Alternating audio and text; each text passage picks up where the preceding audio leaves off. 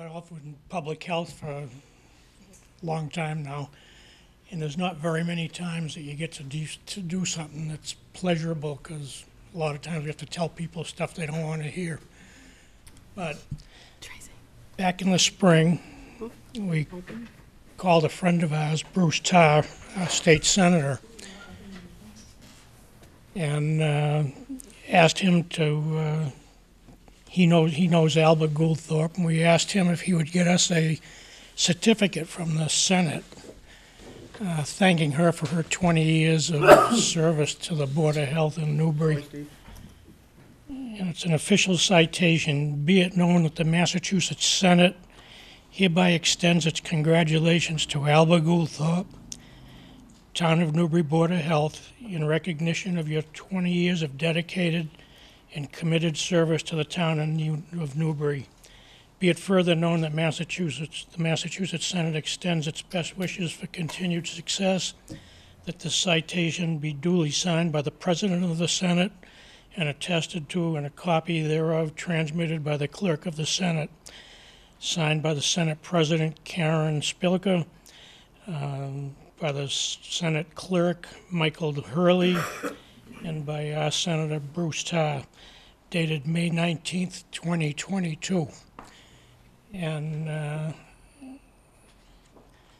Alba and Elaine and I were the first Board of Health that was ever elected by the town. It was separate from the Board of Selectmen. And it was an interesting time, the transition and all of that. But I want to personally thank Alba for everything she did for all those years. And Elaine?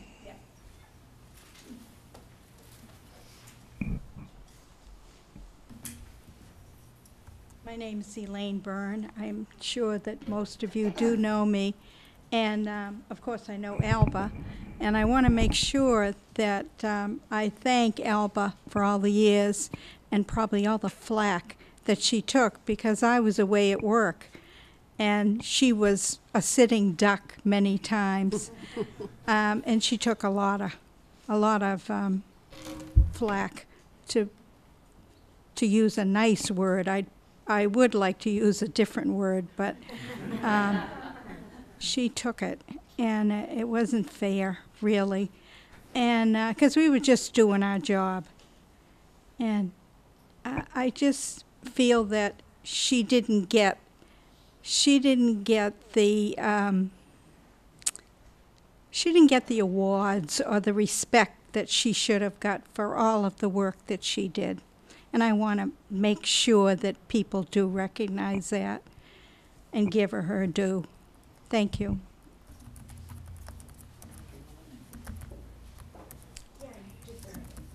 And then I'm a little prejudiced in this regard, but I think we have the best health department staff in the state. Deb and Ginger, and our health director, Deb, is going to come up and have a couple words to say. Yes. On behalf of myself and Ginger, we want to thank you for all the almost 20 years that we worked together with you. I remember when we first met 22 years ago. I was at the other town I worked for, and Alba was at the Massachusetts Association of Health Boards getting certified as a health board member for the state of Massachusetts. And since the day I met her, she's always taken the Board of Health job very seriously. She was there for us anytime, all the time, and it was a privilege to work for you for the last 20 years. So thank you from all of us. And I'm not long-winded, so now I'll turn it over and thank the Board of Selectmen for having this dual meeting. Thank you, Steve. Thank you very much.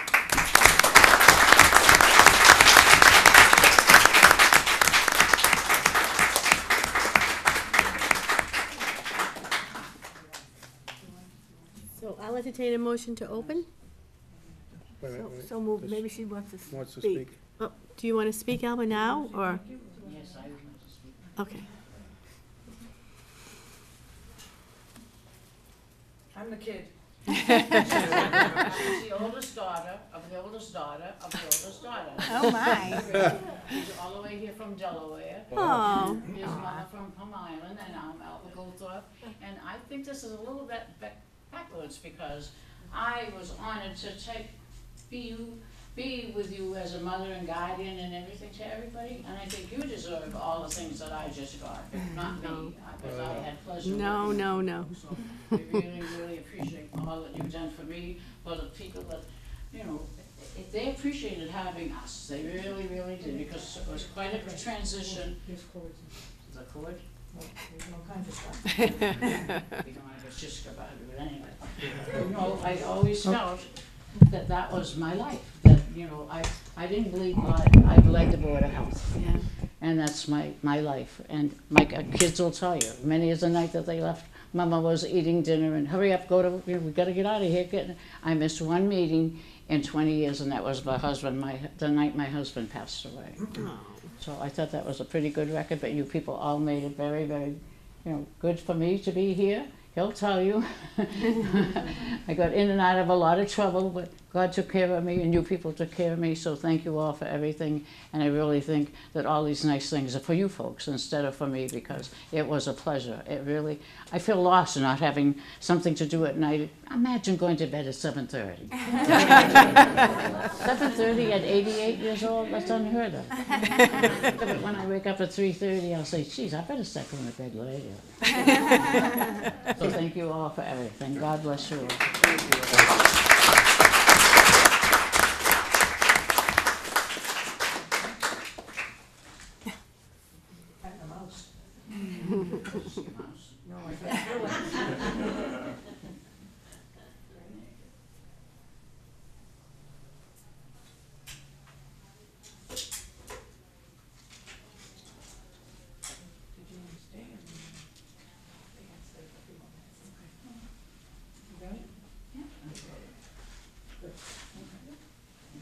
Okay, so now we'll entertain a motion to open. Motion to open. Second. All in favor? Aye. I pledge allegiance To the flag of the United States of America and to the republic for which it stands, one nation, under God, indivisible, with liberty and justice for all.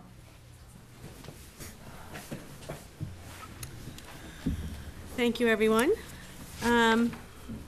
I'd like to piggyback on what the chair of the Board of Health has just said, that Board of Health member Alba Goldthorpe has duly served the town of Newbury.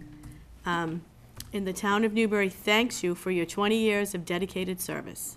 We sincerely appreciate your contributions. And I'm going to echo what Elaine said. You do not have an easy job. Your board is probably one of the most difficult. I feel it could be even more difficult than this board. You have you deal with hot fire topics, and you deal with some angry residents, and you did it. You did it well for 20 years, and you came back. And that's public service that is rare today. Public service is difficult. In this political environment especially, it's even more difficult. And you did it, and you can, hold your head up high and put your pillow at night and feel very, very proud. So, you're welcome.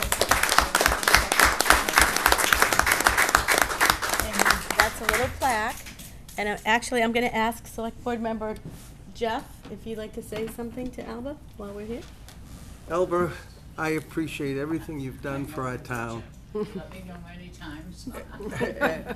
And you've been at it a long time, as I have, and I can remember all those evenings and all those times, and you've done a great job. Thank you very much. Thank you very much. You're welcome. Jerry, would you like to say 2 words? Okay. Just thank you very much for your service. Albert, I just want to say, obviously, all the years you dealt with a very difficult job. Thank you so much. And when I was new on the job, I always enjoyed talking to you because you'd always shoot me straight. It was never. No means love me, because what up to you first. Right. Well, I really appreciate you. Maybe people don't like me because I I tell the truth all the time, and the older I get, I'm finding out, but you know what? Being 88 is wonderful. You don't have to hurry in the morning, you go to bed when you feel like it. Just like a baby, when you wake up in the morning, you wanna eat, you go and eat. When you wanna take a nap, you take a nap. It's time for supper, watch out of my way, so. Right, right. Well, thank you for everything. Thank you all. Thank you.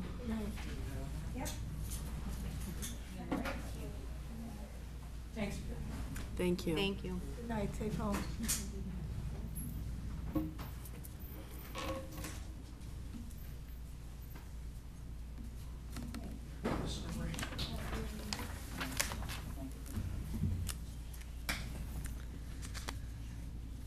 So, before we move to public comment, I do want to ask for a moment of silence.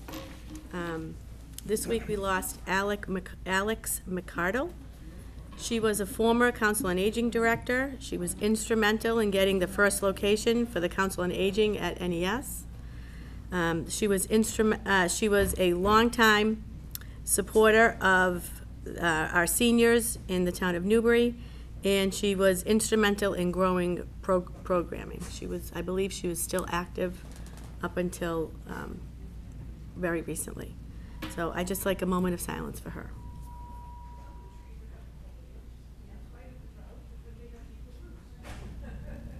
Thank you.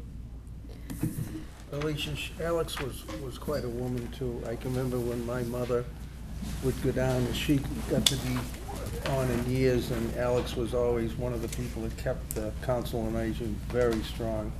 And if there was any hiatuses or any times that things would falter, Alex was right there and was amazing and did a great job. Great.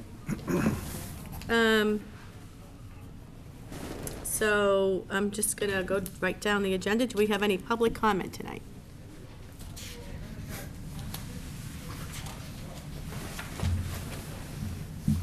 Seeing none. I'm gonna move to board and committee reports. I signed the PR 2304 for Julie O'Brien, the 2305 for Julie, the 2305 for the Select Board, and the 2306 for Julie O'Brien.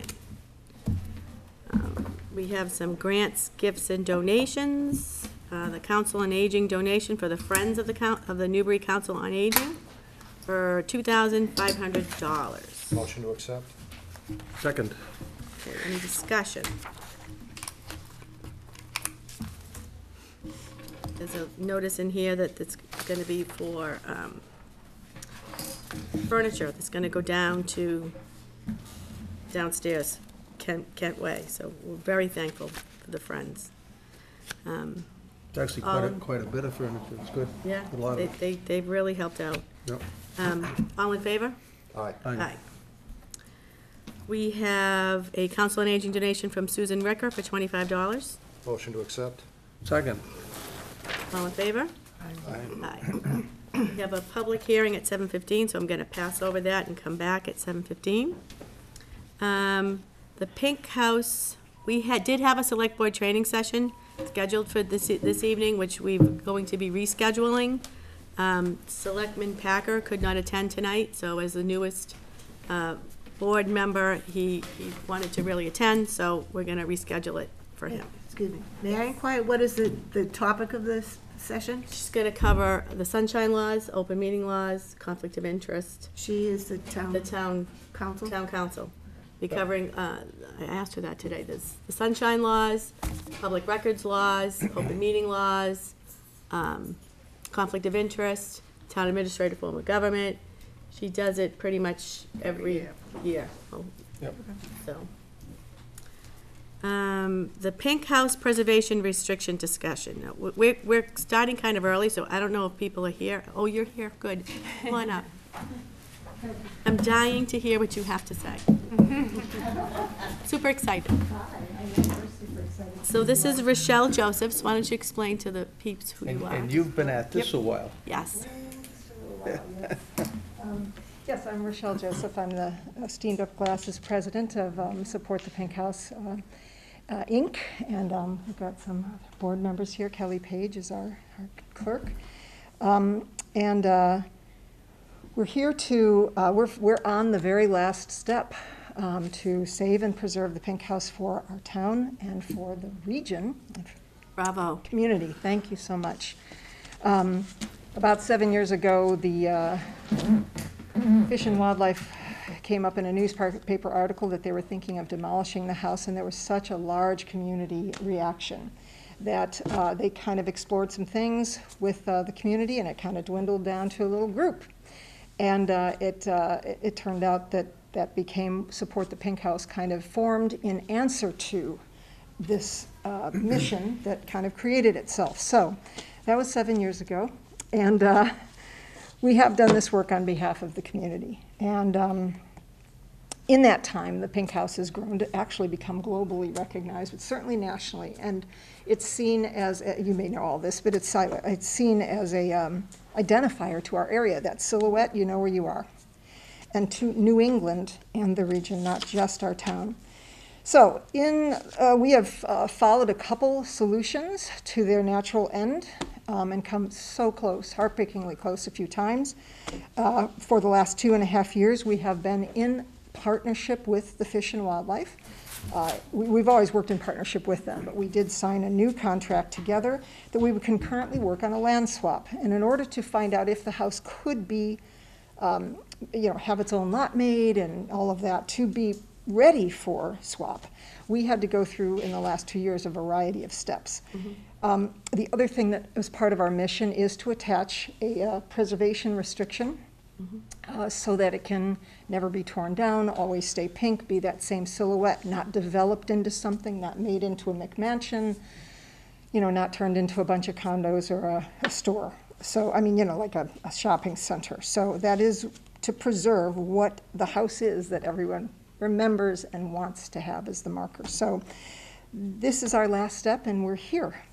And we went, so the way that this went is we composed a preservation restriction with Eric Dray, who's a very well-known consultant. Once we got that readied with our various preservation experts, we went to town council, Lisa Mead, got her approval of that, worked together with her. We took that to the Newbury Historic Commission, which we've been meeting with along the way since the beginning. They voted to hold and enforce that. Once we had that, we then took it to Mass Historic. And I have to say, they have bent over backwards to rush this through. They're 6 months behind on everything. Michael Steinitz, who is head there of this division, said, I will personally turn this around in 30 days. They know of the project, they love it and support it, which was wonderful to us. So they looked it over and returned it with some very minor tweaks, like capitalize this letter or whatever. But I'd like to read you just this short paragraph that they said, which we found extremely exciting. The Pink House, 60 Plum Island Turnpike, Newbury, is included in the inventory of historic and archaeological assets of the Commonwealth, is significant for its architecture, associations, and/or archaeology, and qualifies for the protections of a perpetual preservation restriction under chapter, etc. So they asked us for some tweaks. We put them in, all but one, the deed from U.S. Fish and Wildlife. They're working on that, and that's the only part we're waiting for. But I went back to Michael Steinitz and said, would you be willing to review all the rest and approve that? And they said, absolutely. So we have got a 99% approved preservation restriction in hand. It did go back to Lisa's office, and she has looked it over and said everything is fine. So the only thing left to do is to get that deed, which I spoke to Fish and Wildlife Friday. They said 2 to 3 weeks. Michael Steinitz said, we will turn that around for you in 2 to 3 days. Then we would like to have that meeting with the Historic Commission to finally vote and sign, for the select board to vote and sign, notarized, and we are ready to do the trade. So we're very excited. We've worked a long time. Yeah. So can I answer any questions? Jerry. Who is the actual owner of the property now? The U.S. Fish and Wildlife. And it was the private family that used to live there, they sold it or gave it or Yes. donated? Yes, and people think it's been abandoned for 30, 40, 50 years. It actually was lived in by family after family since 1925. The last family were the Stotts. The woman who was there actually did a little bit of a like rental of Plum Islands out of her house, and the 3 children who were raised there all still live in the area. But when she was, no longer able to live in the home, it transferred to her executors. And they did try to market it, but at the price they marketed it for, they didn't have buyers at the time. And so at some point there was a conversation of, well, it wouldn't be bad if it could go to conservation. So it is 3 parcels totaling 9.29 acres. The pink house is on only one of those parcels. It's about a 2 and some acre. So what we have done with our, we did with the ZBA here, is to create its own parcel. Again, working with Fish and Wildlife, because all the rest of that land, a lot of it is Bob Colby's, the Colby family's land on either side. So it has been in the ownership of Fish and Wildlife since September 2011. Oh, okay. Okay, so it did get on the Plum Island, overlay. It does have the water and all that would make it easy to make a residence again or whatever, so. Jeff? No, great job, Michelle. Thank you, I've been Jeff. aboard for a lot of it. Great job. Yes, you have been a big supporter. I do appreciate job. your, Great job. Do you have any questions? No, this time. So what's, Tracy. so your next step is you're gonna get all these letters back, you're gonna go before the Historical Commission, they need to sign off, then you'll come before us, and what's gonna be our role? You I can give you the preservation restriction the Thursday or whatever before your meeting, so you Yeah. can review it. We'll have it. Then we would just come to another meeting like this, and you'd say, hooray, yes, Okay. it's okay with us.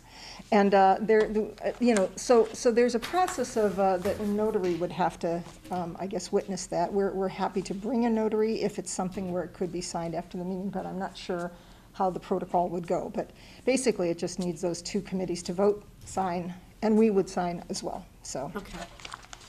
we can work that out, I guess.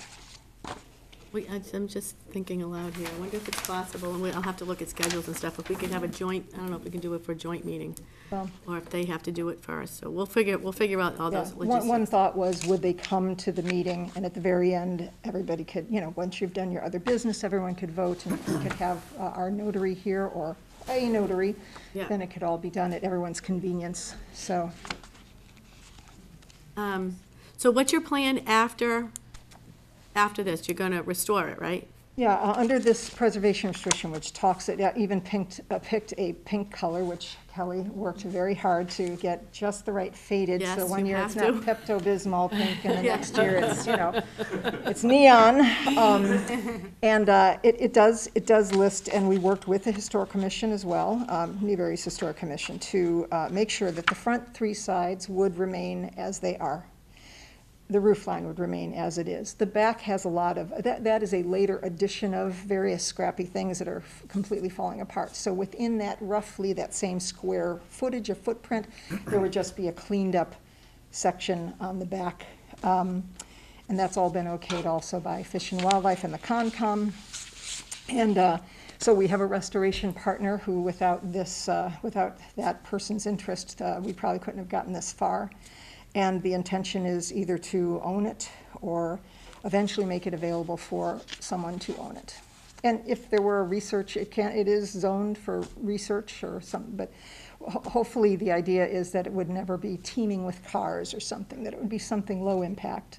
And also that the, driveway would always stay gravel and things like that. So, and that it would never be blocked from the public eye, because this, creates so much inspiration for artists, filmmakers, paintings, people write songs about it, writes poetry about it. It's pretty amazing. Yeah. Anyway, so it would always be there as that iconic structure, and but to have like a bunch of privacy bushes or whatever, once someone's living in it, who knows if people will, stop and paint, but they probably get a little bit of a distance and things, but, so. Okay. Michelle, beside the tradition and the history and the confirmation of the house itself, was it you, Martha, that was telling me that that was a traditional four-sider anyway, where four sides equal, and there's not many of those around in our town, right? It is a four square, and there are not many. Four square, see? I knew it was four square. All right, good. So that's really an added to make sure we protect something like that. That's great. There's only a very few in Newbury, and none of them are as visible. Yep. There's one that's on, the best version that's not changed, is on a side street that's kind of hard to see. And then, of course, the cupola makes it extra special. Yep. And its location, iconic. Yes, absolutely. It is iconic. It's an iconic building. And it really enhances the nature around it, I think. So I don't know if I should take 2 seconds to just kind of, this will come to you, but just so you know, there's some basic, boilerplate stuff in the front. There are signature pages. And then you will see the Form B, which was the first step that we pursued. We were, it does show the A&R Okay. plan, the Yeah. division of the lot, and it does show the Form B. There's some photos of the house, and then it gets into the meat of things, which is in the very back, which talks about what can and can't be done. Okay. There's just 2 pages of it, so that might be when you get it where you'd want to focus. And then there are some drawings of how it will look, which is the elevations, they call it. Okay, and, all righty. And this only applies to the exterior, not the interior, so that's that. Well done. Thank you so much. Thank you. Thank you, Michelle. Questions, anybody? Excellent work. Okay. Thanks for your help, Julie. Okay, so I'm looking forward to that. We have to declare a surplus of the Center Street flagpole. Motion to declare the Center Street flagpole surplus. Second. Any discussion? I'm not opposed to it. Do we know the history of it? Tracy can give it to you.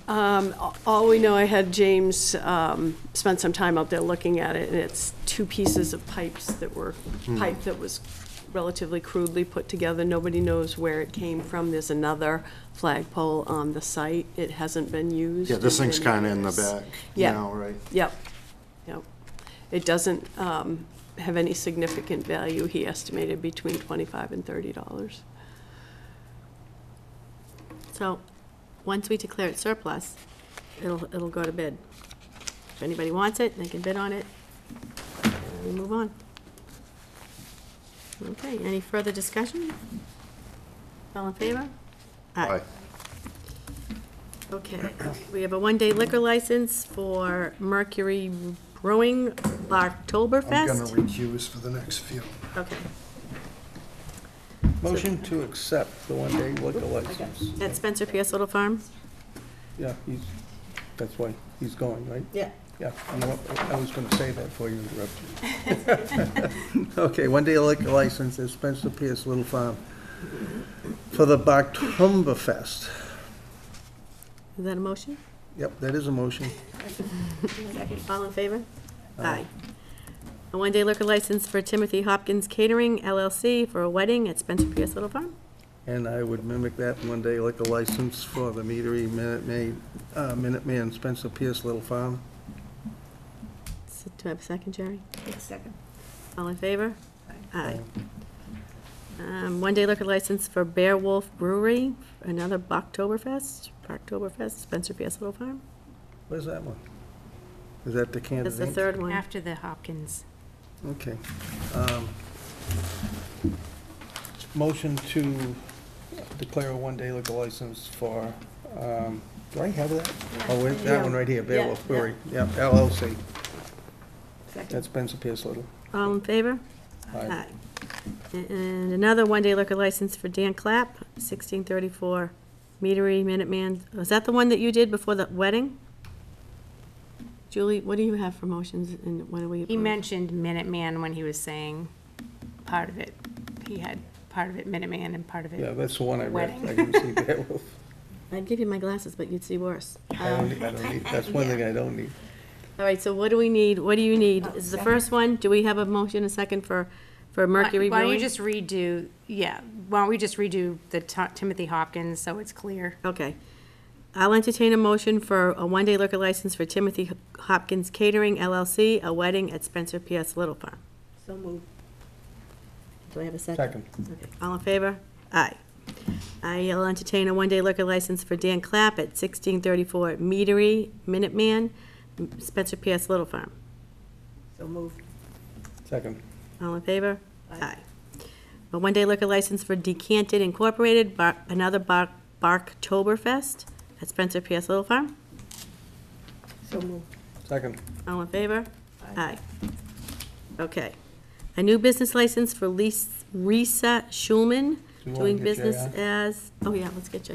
I forgot about him.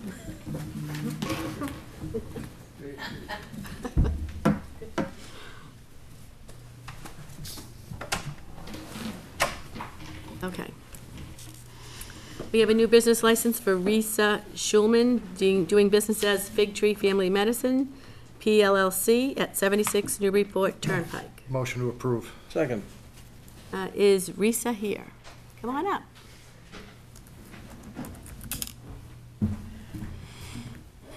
Hi, why don't you tell us about, you have a new business in town? I hope to. Okay, well, we're broadcast on cable TV, so let's, Okay. So I am planning to open what's called a direct primary care practice in Newbury. I'm a primary care doctor. I currently work for Beth Israel in Amesbury. And direct primary care is a model for delivering high quality and low cost primary care to people. And so it's a membership-based practice, and it is free of the constraints of third parties, so there's no insurance that's taken. But the price point is targeted to the average person. It's not like concierge medicine where it's aimed towards more affluent people. So the hope is to basically continue to serve the people of the greater Newburyport area as I've been doing for the last 10 years, but in a different practice model that's more humane and accessible and easy for everyone. okay, Thank you. thank you. Thanks for choosing Newbury. Thank you for being Newbury. Does the board have any questions? No. Okay. All in favor? Aye. Aye. Aye. Good luck. Thank you. Good luck with Good your new business. I'm gonna skip over the appointments and move on to, we'll come back to those, to the HR board discussion of, oh, and Mark's not here either. And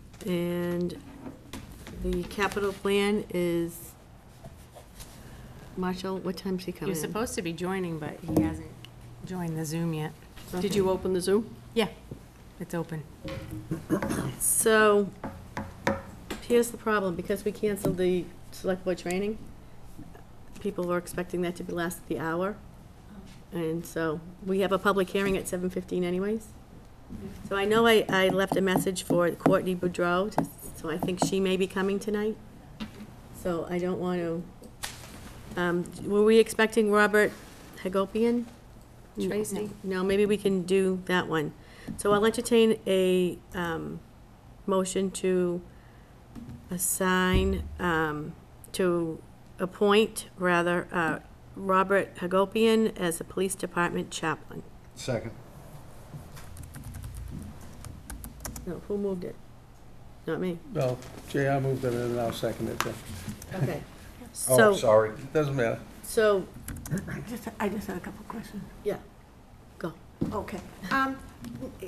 Isn't the chief secretary also a chaplain? She is, yes. Okay, so this is the second one? This is an associate, yeah. Okay. He- And, They'll both remain. okay, and he's already a police officer? He's not, is he an officer? No, he's a minister. He's a He's minister. been our chaplain for many For a long years. time. Yeah. And he used to be the minister in the Rowley, Rowley I Church believe. for many, many, many years. So, And is he part of our police force? No, he's just a chaplain. He's just a chaplain, okay. yeah, just a chaplain. All right, thank you. You're welcome. I think is he fire department too, Tracy? I can't- Yes. Yeah, so he's He's chaplain part for of our the, town. yeah. Yep. Any other questions? No. Okay. All in favor? Aye. Okay, so like I said, Courtney, I left a message. I was kind of expecting her tonight, so I think we'll wait before we do that one. And then I can move on to the town administrator report. Sure. Let's see. So you may have noticed MVPC placed counters on Larkin Road. This was a little while ago near the Parker River Bridge and north of Millstone Lane, and also on Central Street, and one on each side of Larkin. They collected volume, speed, and vehicle classification information. That data will be used in our heavy truck exclusion application, and they're going to be coming back, I'm not sure when, but once the roads reopen, to gather additional data. We have applied for a couple of grants, haven't received notification that they've been approved yet, but just wanted to put them on your radar. Before Dick Passeri retired from the Board of Library Trustees, he worked really hard on getting electric charging stations there. We have some preliminary approvals and have submitted some grant applications. We're still waiting to hear back, but it looks like that may be moving forward. We also submitted an Eastern Federal Lands Access grant. The FLAP grant. You want to talk about that a little bit, Martha? Sure. So this was actually done in conjunction with Newburyport. They were the ones who submitted the grant, but it came out of some discussions between Mayor Reardon and Matt Hillman at Fish and Wildlife at the Refuge, looking at improvements, raising the Plum Island Turnpike to maintain access out to the island and to the refuge. So I'm not quite sure. The grant was actually submitted a while back. I can't remember now exactly when it was. It was pre-COVID, I think, wasn't it? No, this was very recently, recent. It's in the last couple of months. Yeah. What was the focus of the grant? Looking at raising. No, to look at engineering, to look at the To basically doing a process. feasibility Planning and study, technical planning study. So planning that's the grant. same thing they've been trying to do in Ipswich for the Oh, with last Argilla 15 Road. years. Argilla Road. Yeah. Pretty much. Yeah, similar. And they're also looking at doing improvements that would improve pedestrian and bicycle access out there. Yeah.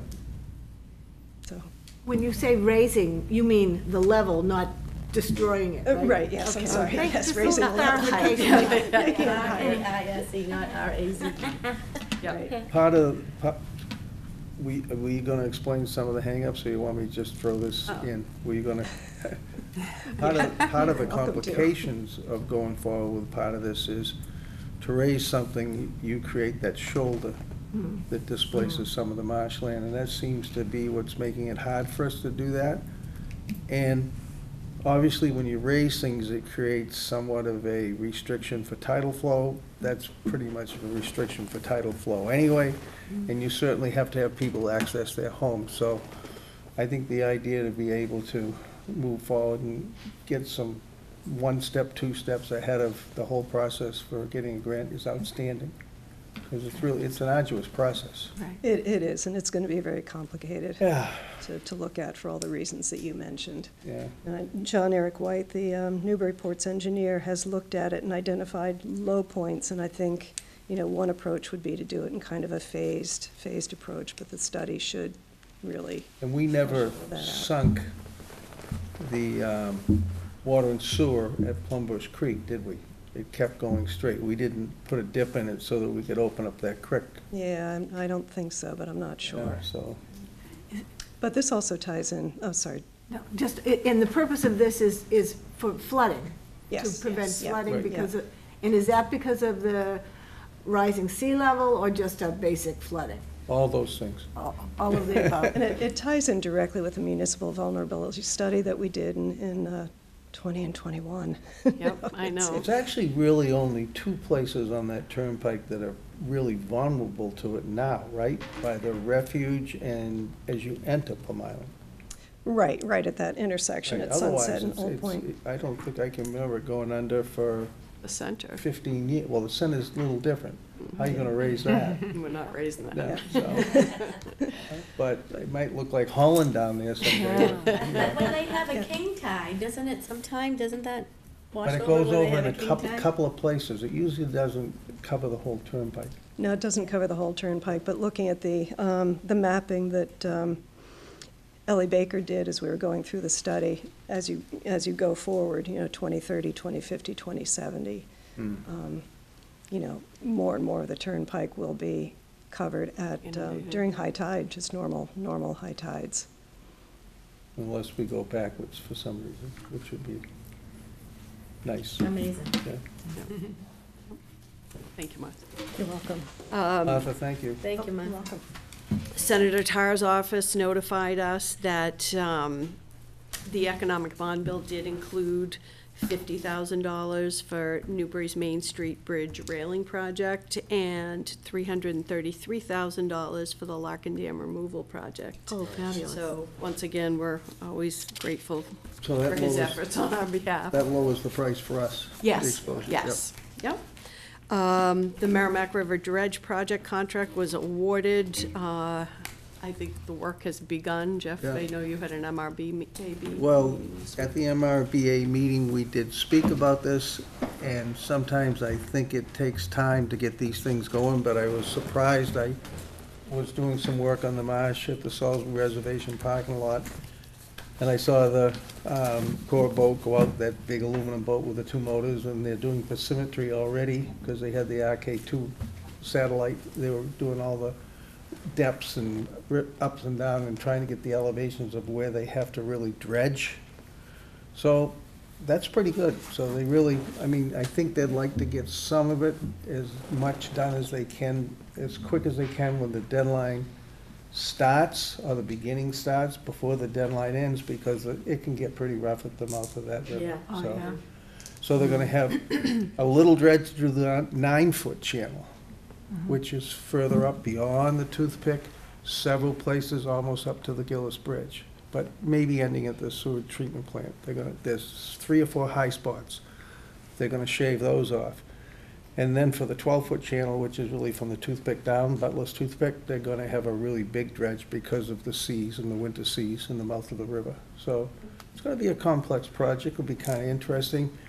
And I think, as you all have read, I hope I'm not gonna say the cubic yards because I could get it wrong, but they're going to put a significant amount of sand on Reservation Terrace to offset the erosion that's been going on there. We happen to have an erosion cycle that's occurring there that does get created when the jetties are rebuilt, and hopefully this will stop it for long enough for the reset to occur, which has in past years, and then it kind of levels itself out again and returns to normal. So that's kind of a thumbnail. I'm curious about, I don't know, is there any cables that are laid under that river? I'm assuming. Well, there are. that stuff is, they take everything into account.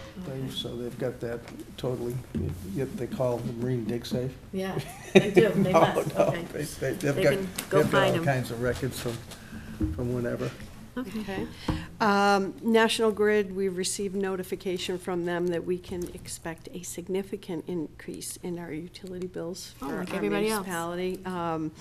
I'm preparing a reserve fund transfer for the Finance Committee for their action because they're estimating between 50 and 62% increase, so it's significant. Now, And Tracy, Yes. did they say because they're gonna gouge us because we're a municipality, or are we I gonna think that's pretty expect? consistent. I think So we're the gonna average expect that homeowners too? are going to, I don't know that it will be quite as significant, but I think you can expect to see, a doubling of your utility costs.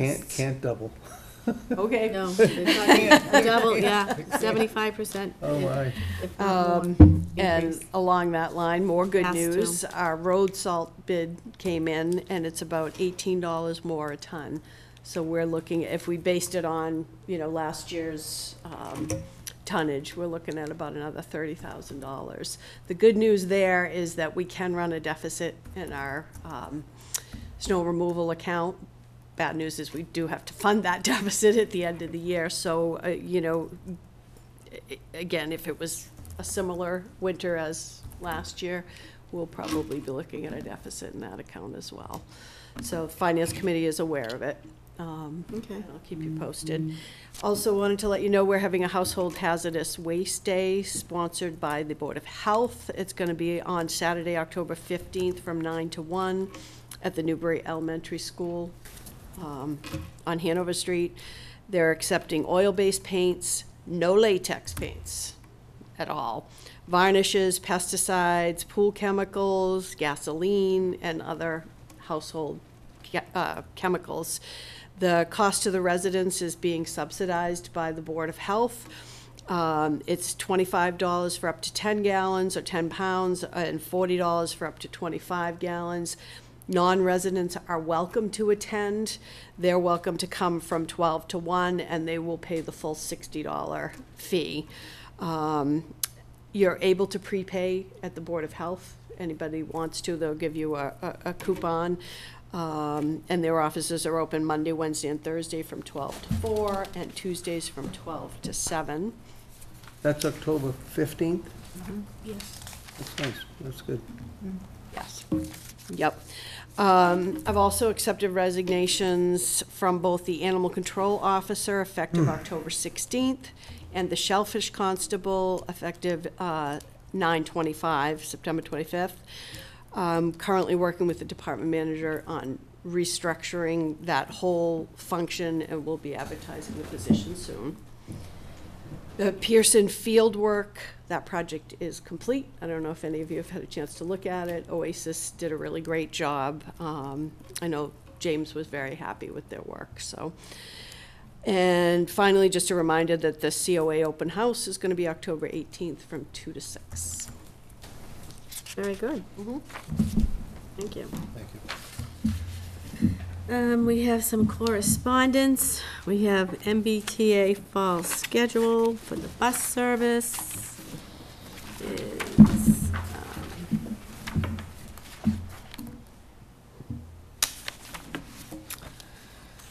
the MBTA continues its aggressive hiring campaign for bus operators.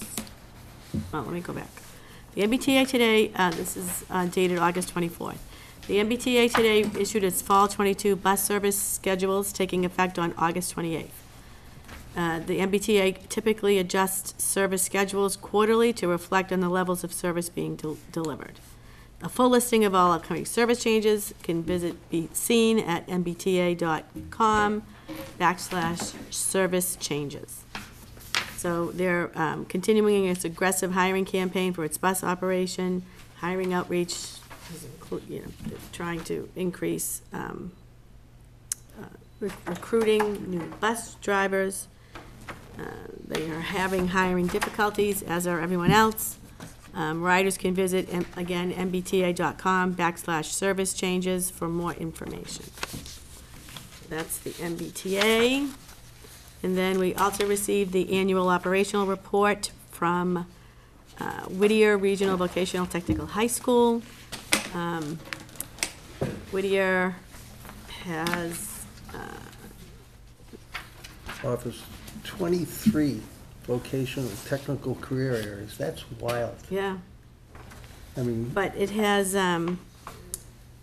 the enrollment for the evening school from Newbury is 2 people. And then the day school enrollment is 16. In 2022, we had 6 graduates. And the cost to Newbury for the school year is, for 2021 to 2022, was $318,332. So that's that. And then we do have, I have some meeting updates. I have one. I attended the MMA Fiscal Policy Committee meeting was today at 10 o'clock. We talked about budget, the supplemental budget, and they talked about the surplus that's going back to the taxpayers.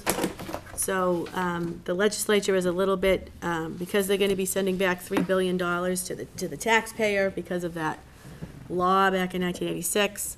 There won't be any additional amendments or anything that going through the supplemental budget because it's been agreed to by both the House and the Senate, and in order to change it, it's gonna have to go through everything again, so they're not amenable to any dialogue to change anything in that budget.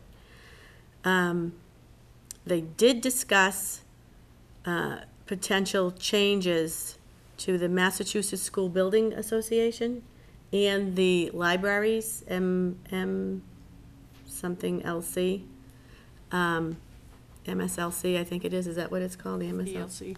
MVLC, or something like that. And those two programs, like for instance, they had a city councilwoman or a select board member from Wakefield on the call today, and he was saying that they just built a school and they paid $675 a square foot for construction costs, and the school business, the school building association reimbursement was $335. So it's not in line with what it's supposed to do, so the MMA is gonna get behind changes for the, both of those programs. The library works similar. We're lucky we have a new library, but there are other communities in the Commonwealth that don't, so they're gonna push to have those two programs updated, which may help us when it comes time to build Triton, is my hope, or redo Triton, So- whatever has to be done to Triton. But doesn't Triton, no matter what the cost, don't they still get to split the cost? They will, but whatever the Massachusetts Building Association is gonna reimburse them first. So there's one total cost, then there'll be one total reimbursement from this Commonwealth, because we have one school. And then whatever that money is, they'll fundraise, they'll do whatever they can do on their end. Whatever the additional cost will be, which we don't know what that will be, has to be borne by the 3 different towns. The state, aren't they reimbursing building costs 50% as of right now? That's what I just Currently, asked, yeah. for the schools. For the Yeah. schools, Yeah. yeah. Currently. Currently. But the cost was $335, Okay. I guess, per square foot. That's what threw me off, too. Yeah, yeah, So that's what he said today. okay. So, we'll see. It's all I know is they're gonna be pushing for change. So, hopefully, they'll change. And then, you guys have a DCC meeting on Thursday night. I did hear from the chair of the Finance Committee. Is that She's not able to make 6:30? it. 6:30, in Raleigh. Raleigh. In Raleigh. Excuse me, are you able to access the agenda and the documents? Because I wasn't today. I have to be honest, I didn't look, I will though. Okay. Right, so They see if have I can. a board, it's called Board Docs, on their website. They post them all there. They should be, and I haven't looked either, they should be in the, Town website they should, no, the school website. or the school? School website. Just email his assistant and have her send it. Yeah. Or ask Julie. Okay. Forward them to me if you can. Yeah. and then have to- Okay, so, anybody else have any meeting updates? Okay. We have approval of meeting minutes. I'll entertain a motion to approve the select board meeting minutes of 8:23. Motion to approve. Second. Any discussion? All in favor? Aye. And approve meeting minutes of 9/13/2022. Motion to approve. Second. Are you gonna I'm not- abstain? Yeah, I'm not, Okay. I wasn't there. All in favor? Aye. Aye. Okay. I'll come back to the warrants. I see we have the chair of the HR board here, so I'm gonna ask Mr. Gleckman to come up and speak to the HR board's discussion of proposed changes to the personnel policy. Madam Chair, Mark Kleckman, the Riverview Drive, here tonight as Chair of the HR Board. Nice to see everyone. For a number of years now, I would guess probably 8 or 10 at least, every year the town clerk's office sends out memorandum to all employees as well as board, committee, and commission members talking to the requirements that everyone must fulfill annually, or in some cases, every other year, regarding conflict of interest law, code of ethics training as relates to the Mass Ethics Commission, as well as the requirements of the open meeting law. And every year, employees, board, commission, and committee members are responsible for following up, to do their due diligence, to either take the training or become aware of the language in the law, sign acknowledgements that they have been in receipt of such, and get them back to the town clerk's office, and I think eventually it goes in the employee's personnel file. And we've been doing that for a number of years as a best practice, and it's worked very well. What we realized a couple months ago in, once again, reviewing the personnel policy, is that the language in the personnel policy didn't exactly map to the requirements that town clerk's office sends out every year. So we undertook an effort just to make sure that we cleaned up that language to make it more specific, make it clear what the requirements are for each of the three elements, one being conflict of interest, one being code of ethics, and one being open meeting law. There are slight variations to each one of them in terms of what the requirements are. So simply what we did is updated the language. And I think you've got that in your packets, if I'm not mistaken. Yes. I did. I thought if anyone wanted it, to make it easier, if you were concerned about redlining or seeing where the changes, what I've done is created just a copy of the new language. Would anyone like that to make it easier to just see what we've done? Sure. Sure. Thank you. This is the new language on its own. Pretty self-explanatory. Thank you. Thanks, Mike. Thank you. Yes, sir. Careful.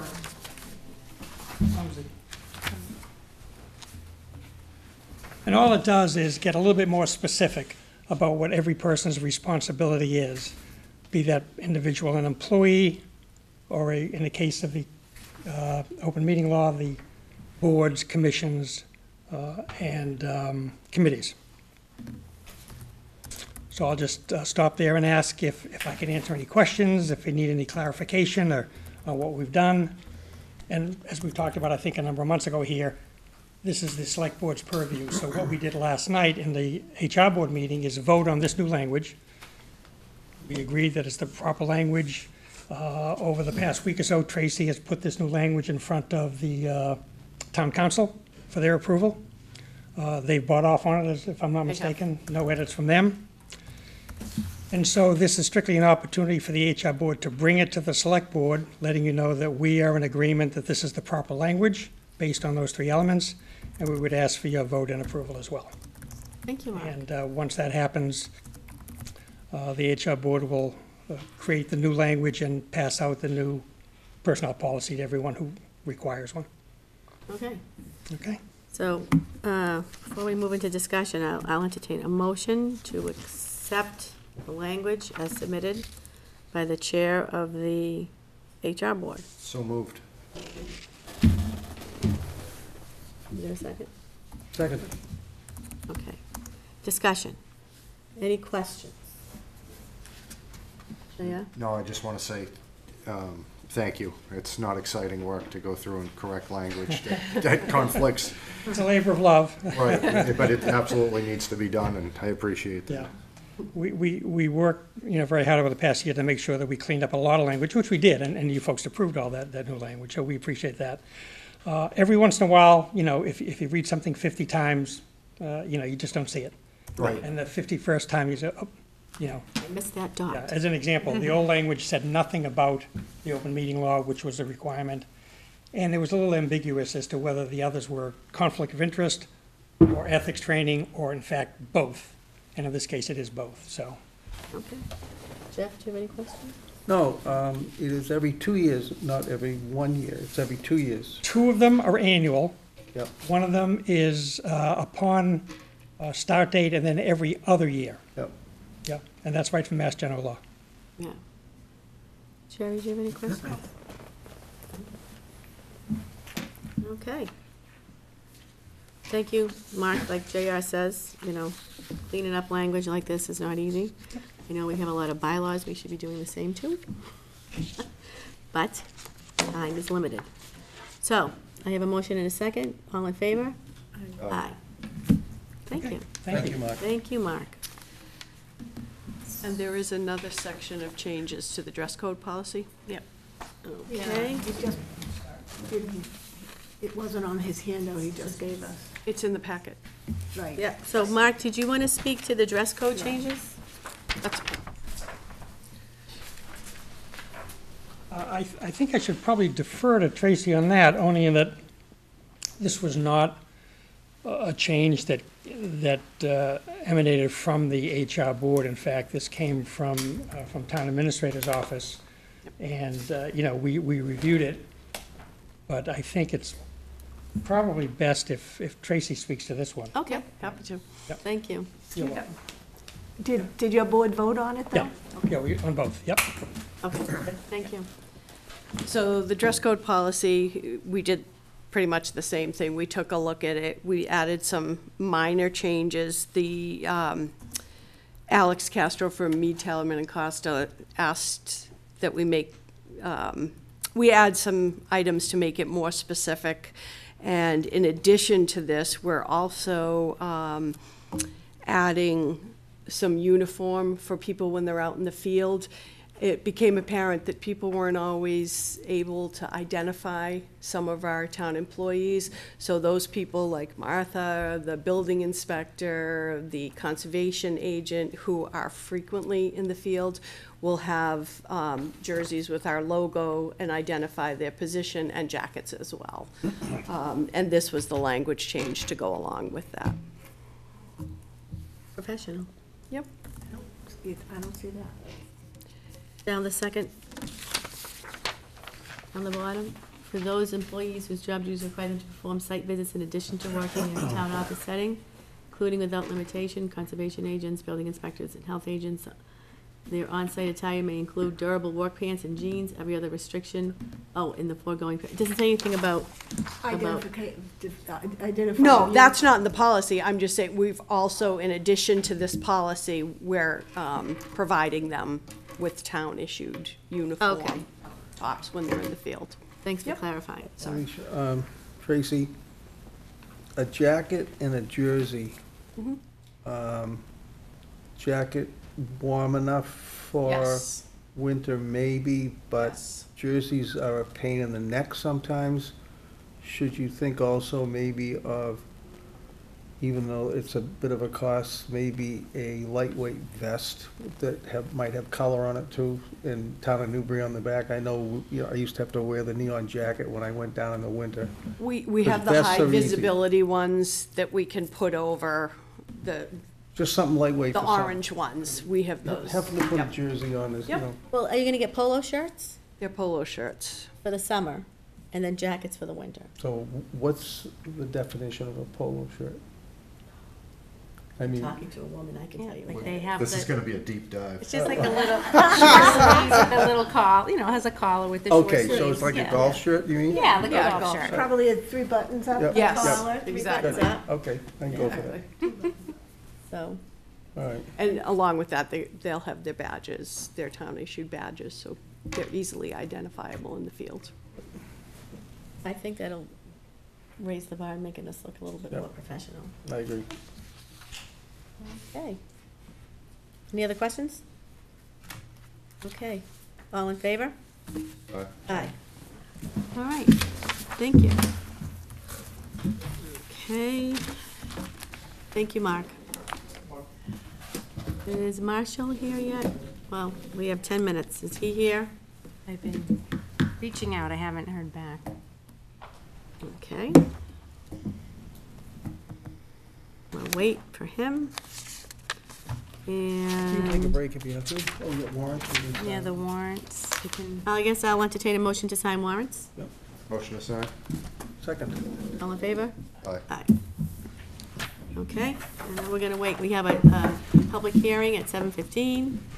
And we have to discuss the capital improvement plan.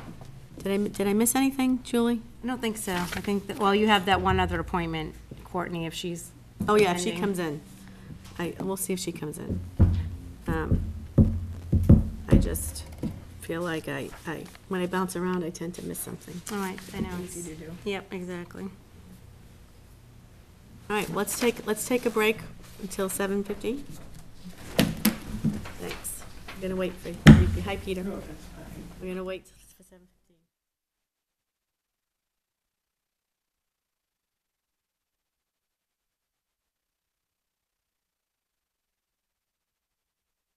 Motion to open the public hearing for a condemnation of property at 113 Scotland Road.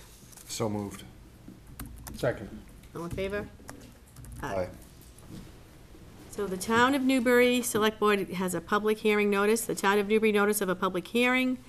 Notice is hereby given that the Newbury Select Board will hold a public hearing on Tuesday, September 27th, 2022 at 7:15 PM at Newbury Municipal Offices, 12 Kent Way, Byfield, Mass. Pursuant to Mass General Laws, Chapter 139, Section 1, to determine whether a structure located on the property of 113 Scotland Road is a burnt, dilapidated, or dangerous building or other structure, a nuisance to the neighborhood or dangerous, and prescribe its disposition, alteration, or regulation as required. Is submitted by me, Alicia Greco, the Chair of the Newbury Select Board. It's published in the Newburyport Daily News, September 12th and September 19th. So, the public hearing is open. We have the building inspector tonight to speak to this. Mr. Bennett, could you come up? I'll make this as long story as short as I can. But what we had was an unsafe structure. I'm sure you folks have driven by it 1,000 times on Scotland Road. It had gotten to the point where it was a danger. It's a nuisance for kids. It's a danger to the fire department, the folks in the fire department. So we decided to have it taken down. So I had to do a little bit of Jacques Clouseau to find out who owned it. But it was the siblings. There was 2 daughters and a son. The daughters, one was in Seattle, one was in New York City. The son was in Woburn, luckily. I talked to all of them, and I was kind of working through it. But at the same time, we started this. It was sort of parallel tracks, and this is a formal, obviously, through the Mass General Law, that would have, at the end of the day, allowed the town to take the property down and lien the property. It's not a taking or anything. It's just, it allows the town to take it down. Yeah. But I was working with the son who lives in Woburn, and we kept working on it, and he talked to his sisters and finally decided that, okay, we'll take it down, and I got him in touch with a couple of local contractors, and Ronnie Pierce took it down Friday, so no harm, no foul. Great. So we don't have to move on this, right? So we're moving. Okay. Good. I like to do business that way. Yeah. Not my favorite thing. So, good. I'm not a legal guy. I try to take care of things. Well done. Thank you for being, Terrific. diligent Thank you. and doing that for us, so. Thank you. Thank you very much. Thank you. So since we have no action, I entertain a motion to close the public hearing. Motion to close the public hearing. Second. All in favor? Aye. Okay, done. Thank you, Peter. Okay. Thanks, Peter. Okay, so in the next order of business is to review and approve the draft capital improvement plan. So we emailed all that to you, and there are copies here. Oh, I should have mentioned that earlier. We have the chair of the Capital Planning Committee, Marshall Jesperson, with us tonight, who's going to speak to this. But before we get to this, I just want to kind of frame this as to what this is. This is just a planning tool. It's amended annually. The town consistently tries to address our capital needs. This is just a programming layout pathway that is a best practice to have a capital improvement plan. So on that note, I'm going to hand it over to Marshall. Thank you, Alicia. And so I'm going to go into this in a little bit more detail, but you're exactly right. This is a planning document. And the purpose of the planning document, and the reason we have this, is that we need to identify all of the capital assets that the town has and make a plan for either replacing them, should they wear out, and a lot of things do wear out, or repairing them or enhancing them in some way. It gives us a tool to use to know what is coming at us at different years and how to plan for those things, how to fund for them, how to get ready for them. As you had mentioned, this is a plan. As a plan, it's got some monetary numbers in it. Those are monetary numbers that we know for some of the short-term things, and usually some of the smaller ones, police cruisers, things like that, that we do every year. The longer-term plans, the monetary amount that is in the plan is really a placeholder. It's best guess, but I will guarantee that every one of them is wrong. How far it is wrong is not important, because when we get closer to the actual time, then we'll start to utilize people in the planning process to come up with some more rigorous amounts as to what we're going to use. We're also going to see the same thing on a lot of the smaller items that we have in here, that we've got some historical figures that are the placeholders. The Capital Planning Committee spent a good deal of time on this and made a lot of suggestions and corrections. And most of the corrections were in just a correction into, do we have the right name, do we have the right thing, in the right titles for some of the things that we are looking at in the plan. There were 3 substantive recommendations from the Capital Planning Committee about this plan, and I hope that they will be included. One is that anytime we do roof work, we need to study that to see if we can install, with any roof work, solar panels, so that we can be a greener town.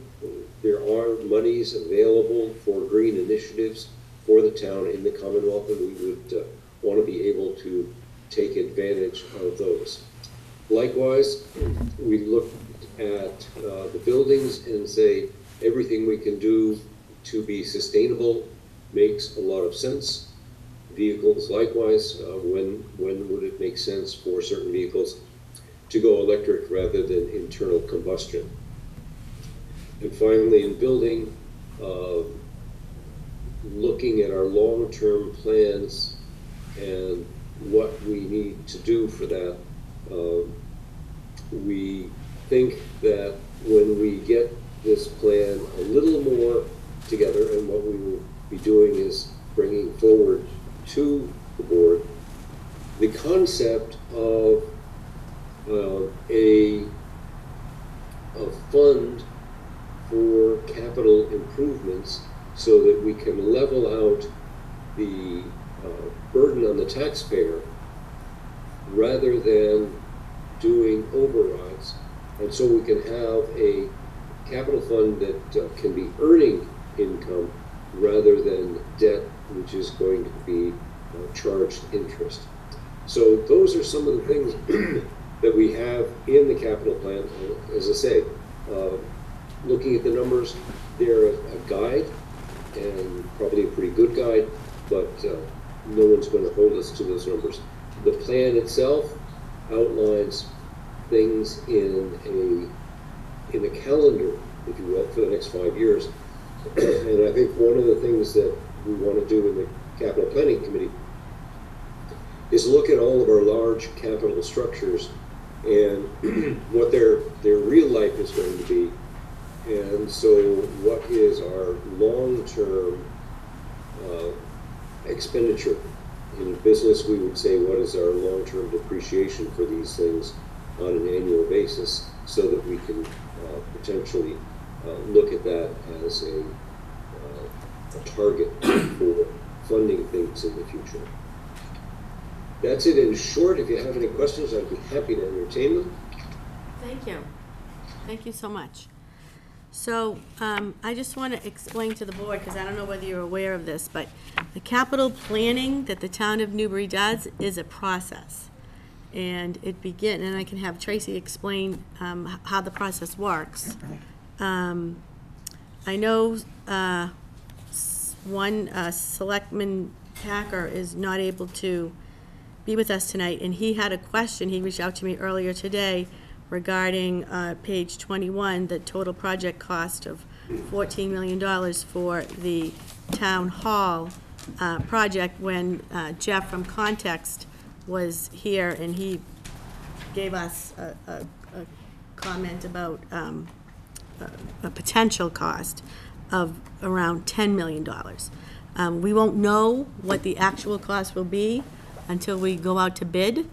But again, this was a snapshot in time, and I'll ask Tracy to go ahead and explain the process, please. Sure. So, yeah, this document was started, I think we started work on it, Marshall, back in November of last year.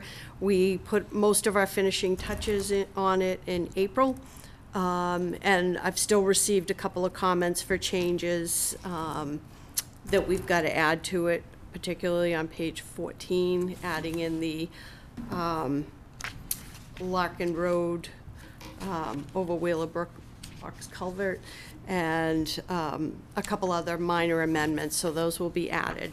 But basically, so the process begins, and this document provides us with a roadmap for all of the, a way for the town to achieve its capital projects and its plans for the next year. So it starts in November. We ask all the department managers to provide us a listing of what they anticipate their needs are going to be for the next 5 years. In addition to that, we also, you'll see there's two parts to this. There's the longer range 5-year plan, but there's also the annual component. So you see the 2023 budget items in this document. It basically identifies in here, you'll see what planned resources we're hoping to use to fund these projects.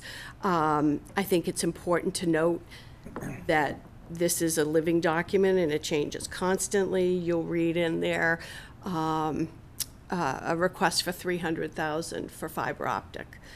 We got a grant for that. So what we had thought we would fund with ARPA or free cash or another funding source is changing. So it's constantly changing. It's constantly being updated. But it is indeed a blueprint for the expenditures we plan to make. But this is not an appropriation. So I think that's an important point to make. It's indeed a financial planning tool that we'll all use over the next year.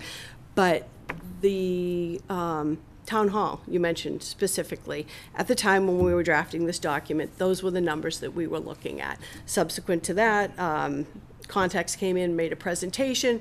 Now they're talking about 10 million. Before this project is approved and goes before the Finance Committee and the Capital Planning Committee and eventually, town meeting, that number will likely change a number of times. Until the project is out to bid, you're not going to have a final number. So in here, you'll also see the year that we plan to make that expenditure. That changes frequently. Every year when the Capital Planning Committee meets with the department managers, they'll talk about, okay, we had this dump truck scheduled for replacement in 2024. How's it look, James? Well, I think we can get another year out, so we push it out to 2025. Or sometimes the opposite is true. We have to accelerate it, and we have to bring something forward a year or two. So this, I mean, I can't stress enough, it's a guide, planning tool, identifies resources, gives us and all of you a warning of what we'll likely be addressing in the next 5 years, but it's continually being updated. And let me ask you this, what does this do, having this document, what does it do when we do go to bond something?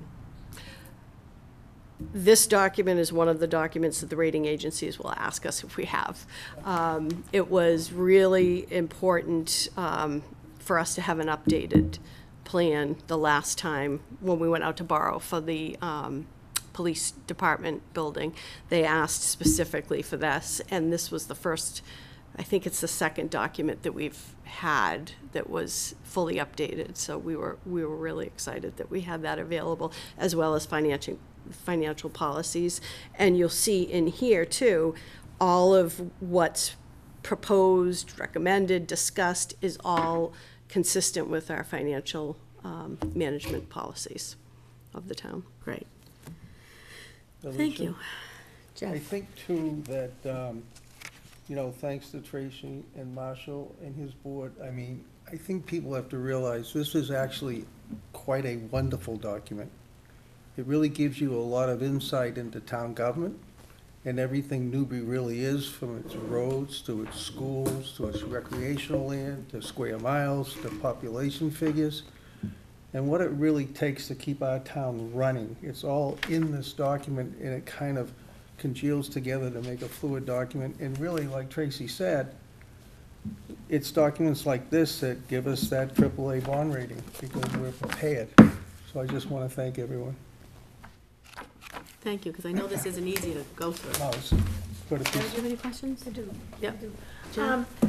Yeah, there seems to be a big void when it comes to Triton. It says Triton will be handled elsewise, separately. How can you possibly plan for 5 years? Because, I mean, we're gonna have to start repairing the high school sooner than later. So I'm concerned that there's no planning for the high school, because that's a very big amount. I believe between 10 and 20 million our share will be if they have to tear down Triton and rebuild.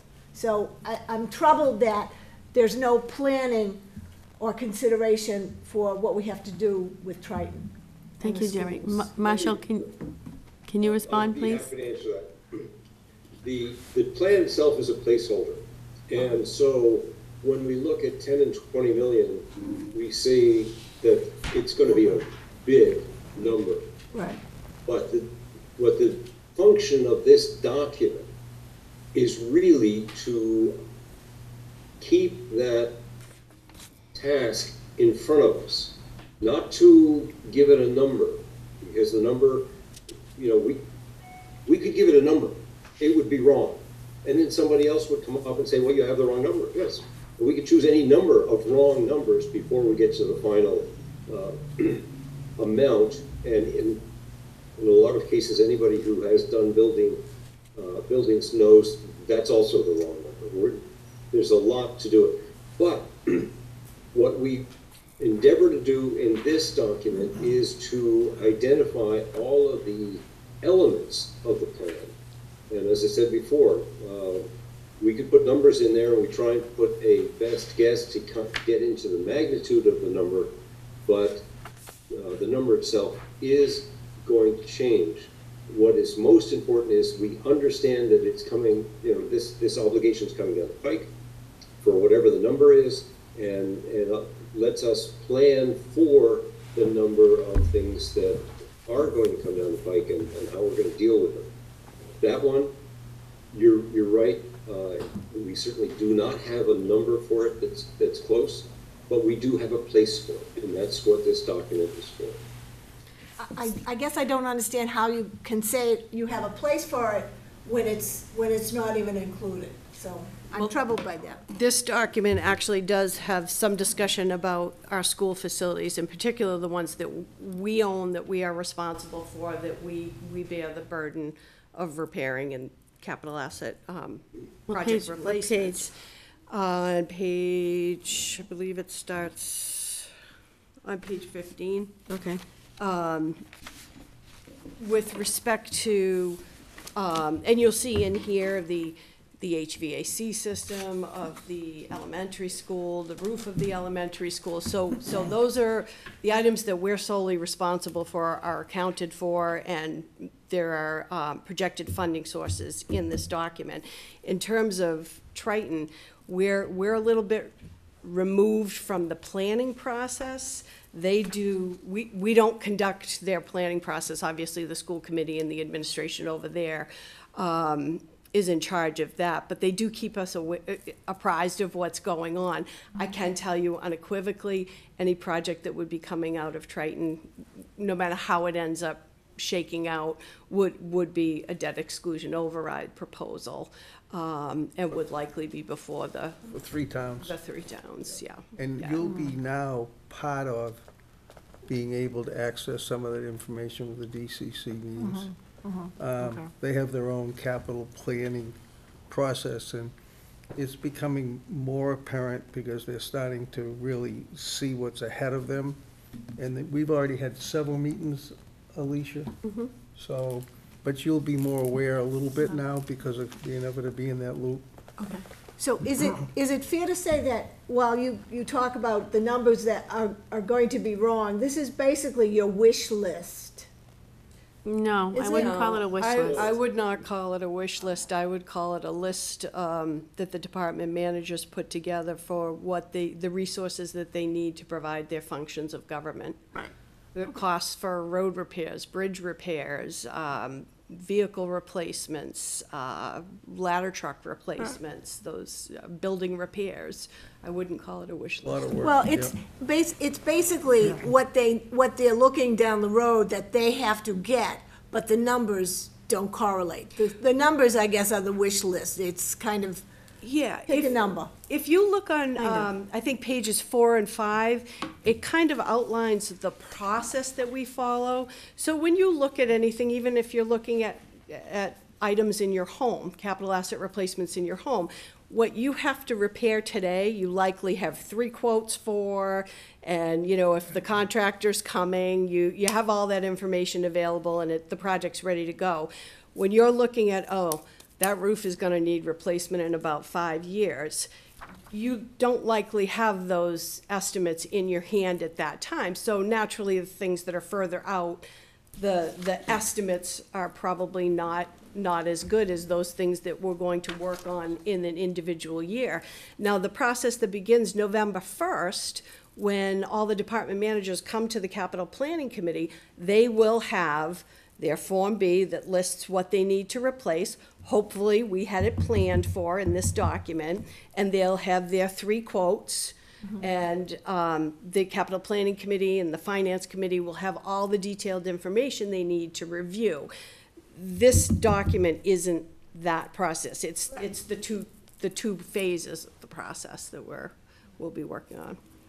So this isn't something that, pie in the sky, wish list. This is what is Well, this needed. is what their needs are. What their but- needs are to perform the functions of local government. And Right, but I mean, also, on the other hand, it's like, when I read that, they're getting rid of cars that don't have a lot of miles on it, my question is, then why are we getting rid of them? Is it because they're high maintenance, or, Could be various reasons. Yeah, but- One we escalated because it was, I'm sorry, Marshall, 1 second. I remember one we escalated because it had electrical issues and it would have been more expensive to Well, fix it. And also, which makes this a good document, is with what's going on with COVID and parts shortages, like trucks not getting the things they need to even get off the, where they're built line, that machine became available, and that's why we were able to move for it. Otherwise, a there different won't be machine. another one built for 3 years. Thanks, Jeff. All right, Marshall, can you speak to that? Well, one of the things that we have to look at is, this is the list of things that we're going to consider. The fact that we do consider them, and I think one of the things, Jerry, what are you specifically talking about? Well, the animal control officer, it specifically states it doesn't have a lot of miles on it, but it's, I guess it's obsolete, or it's, yeah, it doesn't, it's an old car, but it doesn't have a lot of miles. I've got an old car, it doesn't have a lot of miles, it's 12 years old, I still drive it, I wouldn't get rid of it. I mean, is there, when does it get considered whether or not it's a wise decision to get rid of something that just because it's, 3 years, 5 years, X amount of time, but it's not rusted, it's not breaking down? When do those things get put into the equation to see if we get rid of that vehicle or not? Or does it? Thank you for asking that question, and it is a very good question. This document sort of sets things up as to what we can expect in the future. What you're talking about is a specific vehicle, and specific vehicles, as they come up from time to time before the capital planning committee, we would ask that question. Why are we getting rid of this one? Where is it going to go? What's its trade-in value? So we look to the people who operate in these departments to make the case for something that, as you point out, could be aberrant, and you might think it's getting done too early. But it's not something that we would even look at in this document. This document's more of a planning document, not an execution document. That comes with what Tracy had talked about, the Form Bs, and the people from the departments actually come and meet with us at 7 o'clock in the morning and give us the story as to why or why not things are happening. Now, we've had people come in and have things that are going to go a year or two longer than their replacement date. That's good for us. Sometimes we have some things that go much shorter, and we question that rigorously to find out why, in fact, we should spend money on something that we think would have a longer life. At times, what we have found is that while it could have a longer life, there are some issues about it that it doesn't serve its function particularly well, and a newer vehicle with some different characteristics would fit that function better. But those are things that are really down in the weeds, and we work through those with the staff on in a real situation, on a real-time basis when they come up, which is going to come up every year. Now, I have a question for you, Jerry. You mentioned a wish list. And what do you mean by a wish list?